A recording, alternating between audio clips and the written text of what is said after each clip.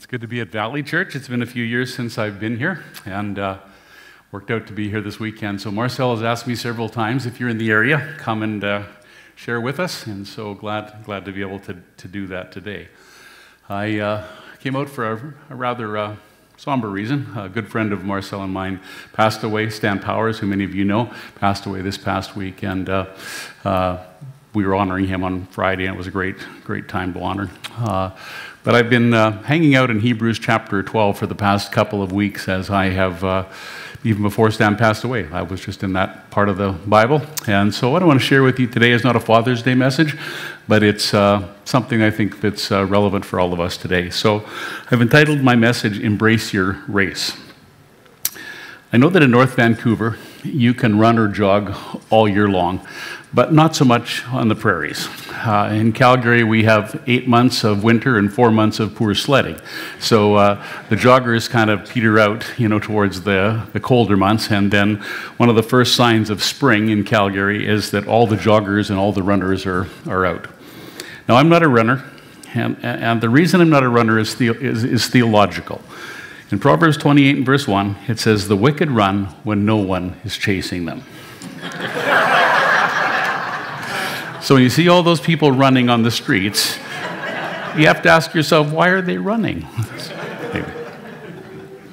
Although we're not runners, Lois and I have participated in something called the Run for the Cure, because we want to support the Breast Cancer Society's fundraising process. You see, the reason is Lois is a 2-time breast cancer survivor, and we want to support the cause of breast cancer. So each year, we gather with thousands of people in cities across Canada and run, jog, or walk for breast cancer research.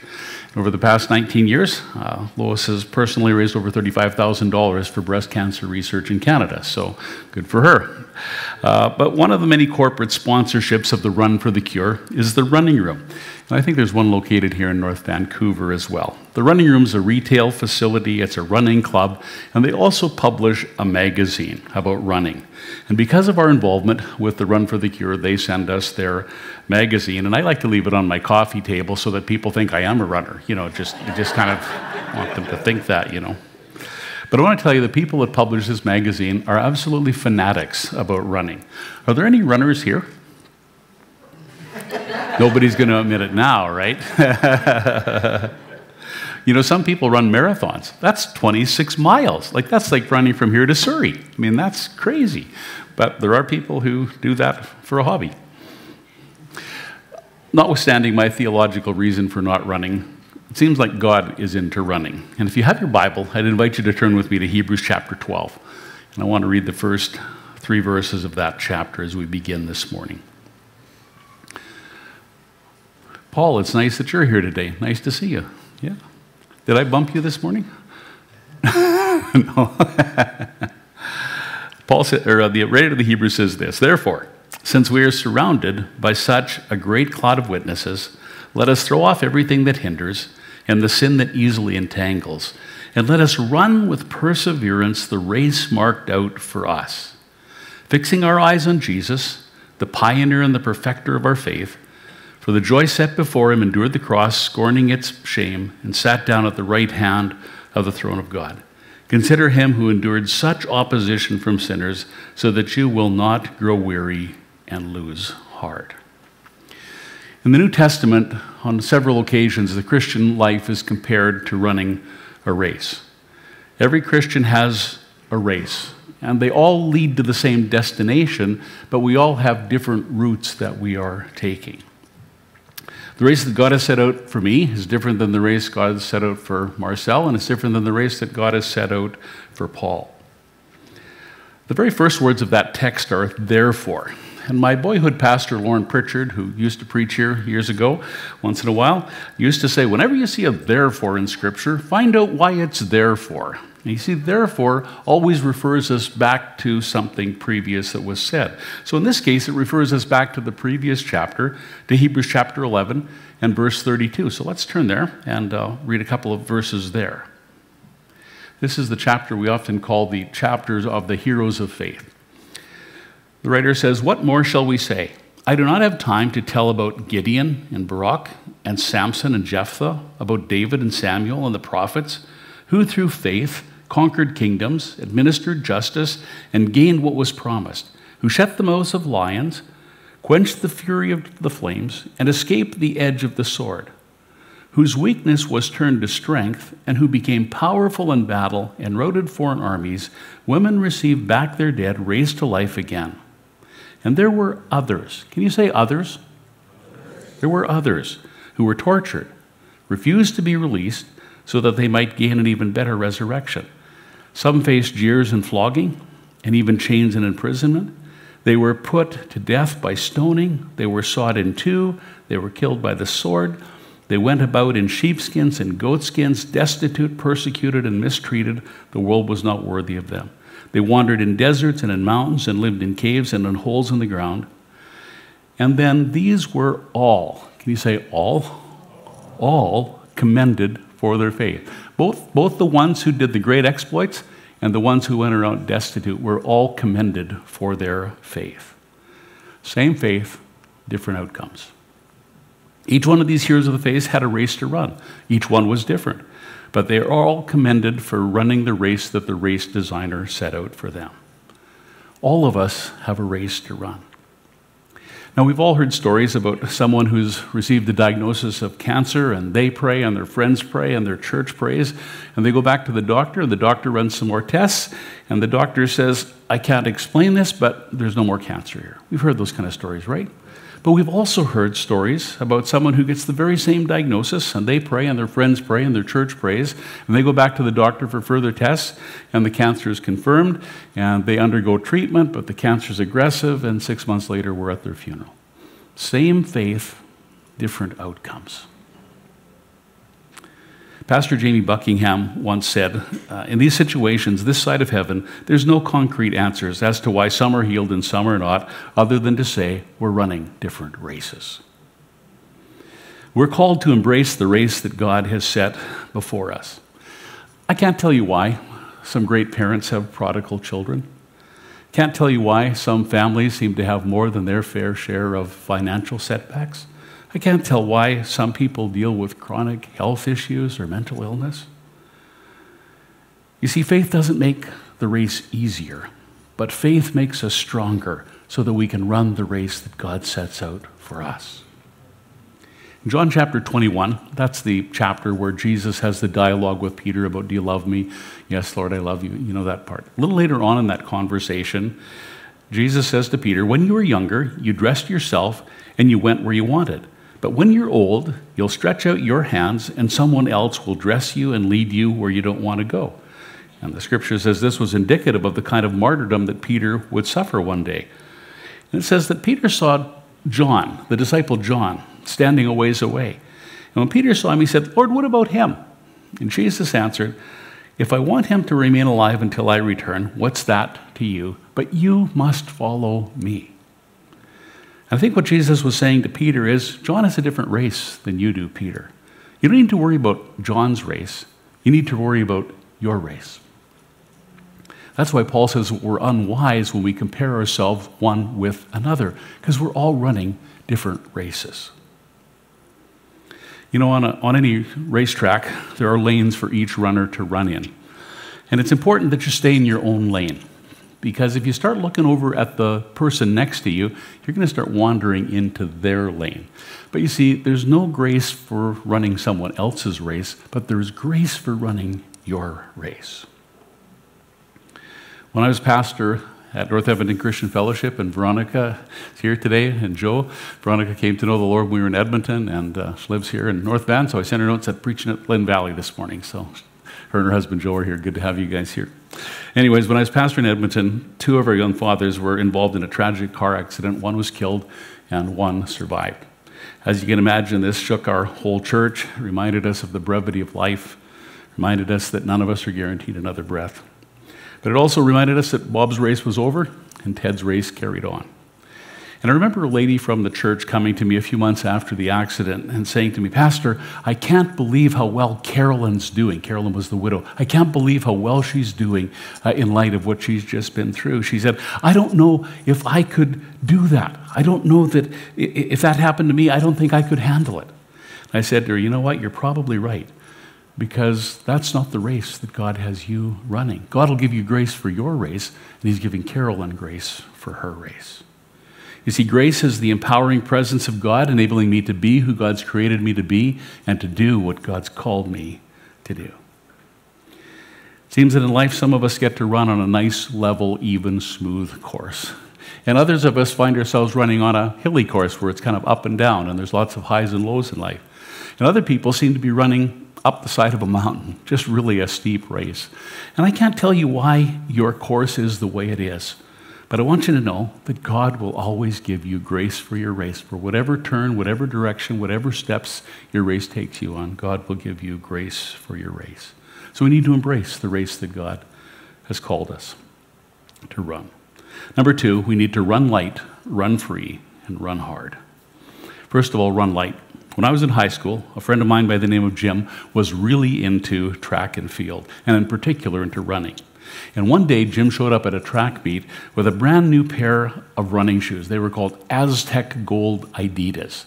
They were the lightest track shoe that you could buy. They were the shoe of choice for the Olympic runners at the 1968 Olympics. Now, technology's probably moved on a bit since then. But these Aztec Gold runners were made of such soft leather and had almost no sole, and they were very light. And they would only last a few races because the cleats would begin to tear away from the leather. They were expensive. They cost $50 in 1972. And in today's dollars, that's probably $300, or, you know, with inflation, now we're probably up to $350 this week. But and you need to know that Jim was from a single-parent home. And he bought these with money that he earned from his paper route. Why would Jim make such an investment? Because he wanted to lay aside everything that would slow him down and hinder him in the races that he was running. That's what Hebrews chapter 12 and verse 1 says. Let us strip off every weight that slows us down. You know, there are things that we can become involved in that are not wrong and they're not sinful, but they can impede us in our race. Let me suggest some things to you. First of all, some relationships. Some relationships, whether they're business, personal, or romantic, can weigh us down and not allow us to run our race with efficiency. We're weighted down by those things. Sometimes it's possessions. Now, we all own things, but sometimes what I own owns a part of me.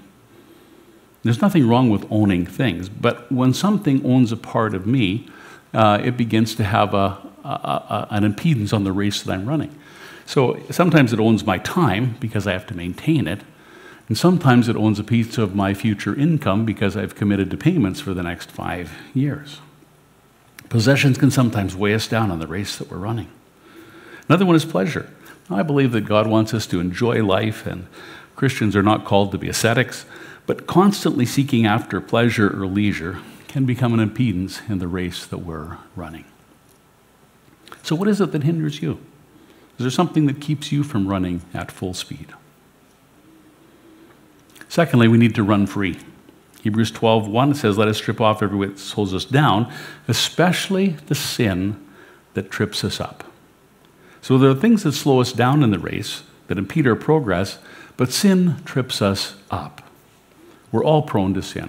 John said, 1 John 1:8, if we claim to be without sin, we deceive ourselves, the truth's not in us. None of us are immune to sin, but there is a solution. 1 John 1:9, we must confess our sins, and he's faithful and just to forgive us of our sins and to purify us from all unrighteousness. You know, as I was reflecting on this passage, and if you want to flip back to that one picture before, you notice that his shoelaces are untied. And I thought, you know, when we're trying to run the race with sin in our lives, it's like running with your shoes untied. You're either going to trip over your shoelace or you're going to lose your shoe. So running the race with sin in our lives is not a good idea. Regardless of the race that's been set before us, we need to run light, we need to run free, and thirdly, we need to run hard. Hebrews 12:1 says, let us run with endurance the races that God has set before us. You know, in this Running Room magazine that I mentioned earlier, I've discovered that people who are into running are really serious about nutrition, hydration, and stretching. And if we're going to run the race that God has set before us with endurance, we need to pay attention to those same things. We need to nourish ourselves with the Word of God. We need to hydrate ourselves with the living water of the Holy Spirit, and we need to stretch our faith. And just like physical stretching, spiritual stretching is not easy. Stretching requires us to push beyond what our normal comfort zone is. If the race is in the race that God has set before you, He may want to stretch your faith in lots of different ways. He may want you to do something that you've never done before. He might want you to give more than you've ever given before. He might want you to say something to somebody that you've never said before. He might want you to sell something. He might want you to start something, a ministry. He might want you to love someone that's not very lovable. Those things all stretch our faith. To embrace the race that God has set before us, regardless of the course that we're running, we need to run light, run free, and run hard. Number 3, we need to welcome the witnesses. Hebrews 12:1, it says, we are surrounded by a great company of witnesses, or a great crowd of witnesses. Who are these witnesses? Well, it's the heroes of the faith that we read about in Hebrews chapter 11. The writer here is not talking about these heroes of the faith as heavenly spectators leaning over the portals of heaven watching us run the race. This cloud of witnesses is not witnesses of us, but witnesses to us. Let me illustrate it this way. Now, this is a Calgary Flames thing, and I know it's a little sore spot around here for the Canucks this year. Anybody see the game last night? Tampa Bay got thrashed 7-0 by Colorado. And I cheer for the Oilers still, so I'm feeling pretty good that it's the Colorado team that beat the Oilers and they're going to beat Tampa Bay. Anyways, that's an aside. A few years ago, the Calgary Flames retired Jarome Iginla's jersey. And this, of course, was to honor his outstanding play in the NHL for the past 16 years. And his number 12, now hangs in the rafters of the Saddle Dome. And number 12 will never be worn again by another Calgary Flames player. At the ceremony, when they put his jersey up into the rafters, Jarome said that when I first played in the Saddle Dome, the first game I played in the Saddle Dome, I looked up and there was the jersey of Lanny McDonald hanging in the rafters. And he said, I was just in awe that I was playing in the same building, in the same league that the great Lanny McDonald had played in. He said the first year in the league, when we would travel to other NHL arenas, he said, I'd look up into the rafters and see whose jerseys were hanging in the rafters. And he said, sometimes I didn't know these guys, so I'd ask some of our older coaches or trainers and say, what position did they play? What did he accomplish? What made him worthy of this honor? You see, wherever he played, he was surrounded by a great company of witnesses who had gone before him, and he was now following their play. And he was allowing their play and their past exploits to motivate him to play at the level he was playing. And the same is true for us. We are surrounded by a great company of witnesses who've gone before us. The heroes of the faith that we mentioned in Hebrews chapter 11. And then we all probably have some personal heroes. Some of mine would be Lauren Pritchard, Frank Kosick, Glenn McLean, Alan Mortensen, Daniel Breen, and now Stan Powers. Are witnesses that have gone on before, that have led a life and have lived a model of life that I want to emulate, that I want to let inspire me, that I want to allow me to run my race with the same tenacity that they ran theirs. So we need to allow the cloud of witnesses that have gone before us to inspire us and to encourage us in the race that God has set out for us. And then finally, we need to turn our eyes on Jesus. Hebrews chapter 12. Verse 2, it says, let us fix our eyes on Jesus, the pioneer and the perfecter of faith. For the joy set before him, he endured the cross, scorning its shame, and sat down at the right hand of the throne of God. While we're surrounded by a great cloud of witnesses who've ran the race before us, the real champion is Jesus. Jesus ran the most difficult race that anyone has ever ran. You know, the Greek word for running is agon, and it's the same word that we get our English word agony from.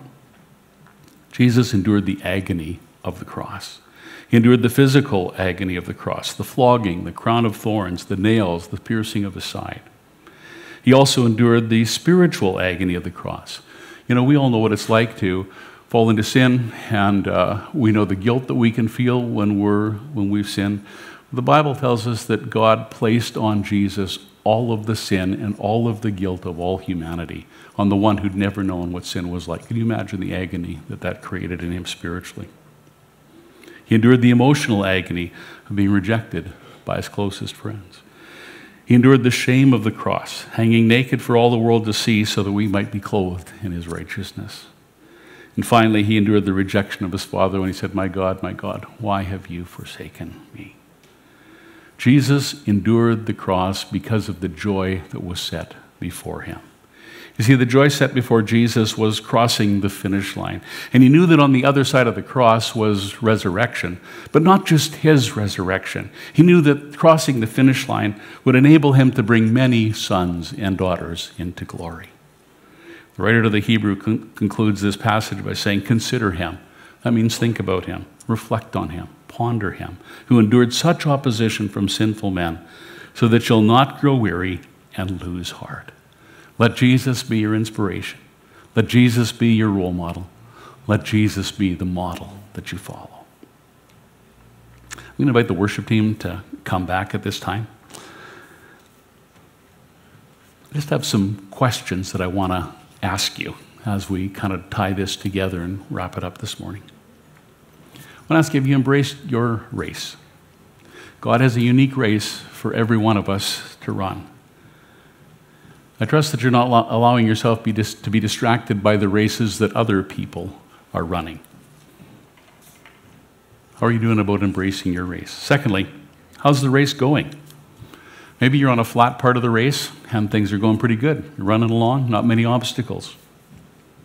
Maybe there's others of you who today feel like you're running uphill.